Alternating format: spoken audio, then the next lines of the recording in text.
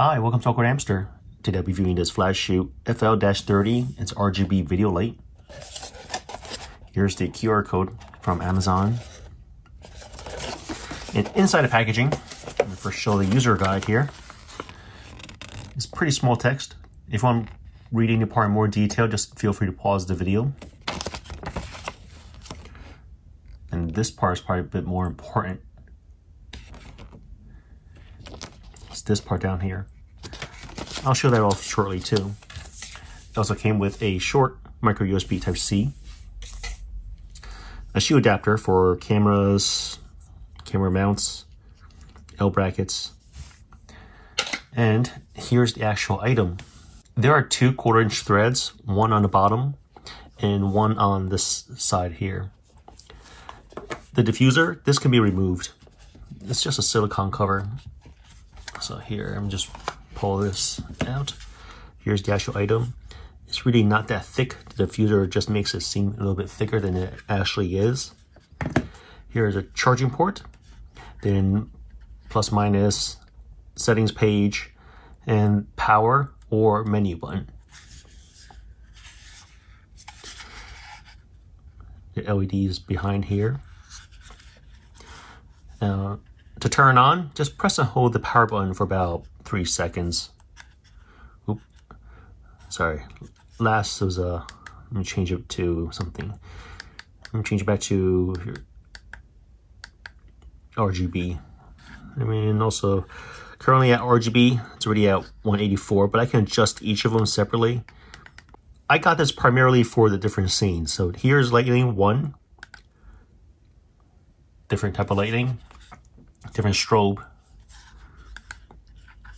cinema, and for each of them I can always decrease or increase the brightness. There's police. Next we have the ambulance, here, fire truck. That's the fast RGB. Slower, and just cycling through the colors much slower. SOS, and finally Candlelight.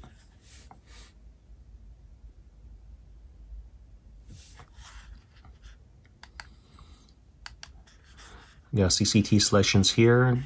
Here's the color temperature, the HSIs. The light in the room right now is coming from outside and the sun is pretty much setting. It's late in the afternoon. All the other lights in the room, it's been turned off. And I just want to show the scenes again here. Here's RGB. Also, like I mentioned that the diffuser is on. So currently this is lightning 1. This is lightning 2. Here's a cinema. Police. Ambulance, the fire truck, the fast RGB, here's the slower RGB, SOS, and here's Candlelight.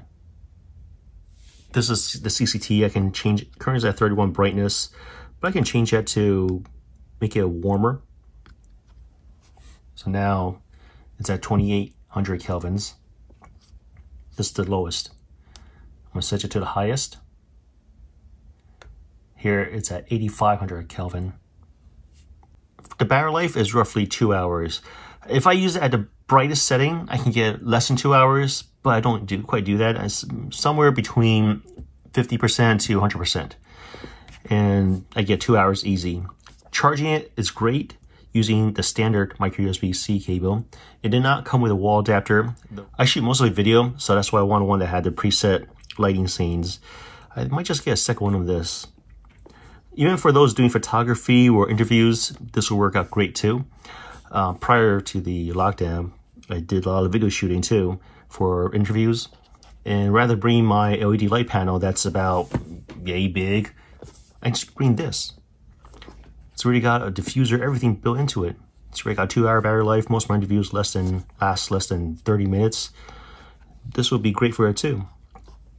Traveling with this is also very easy because it's so pocketable. Just put it in my backpack.